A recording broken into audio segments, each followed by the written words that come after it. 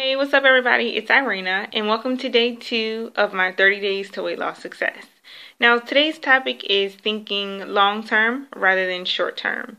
There are a lot of short term programs out there, like a chicken soup diet, a 7-day crash diet, or a juicing diet. And there are also exercise programs that are short term too, like a 21-day fix. Now, the exercise programs are okay as long as you have a game plan moving forward after that. You don't just want to do the 21-day program and not do anything at all. You have to keep it going. In terms of exercise programs, when I work with my clients, I think of an annual plan, not just a 31-day plan.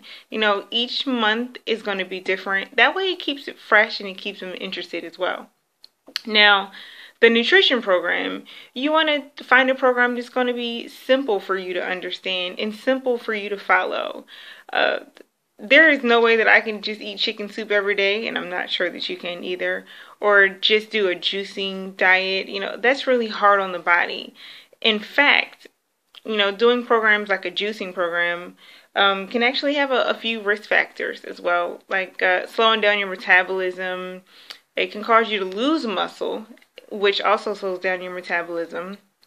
There's risk for weight gain after you stop those programs, and you definitely don't want to do that. Who wants to gain weight after they lose weight?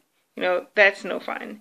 There's also, risk for weakening your bones, malnutrition, and, a compromised immune system as well. You definitely don't want to do that.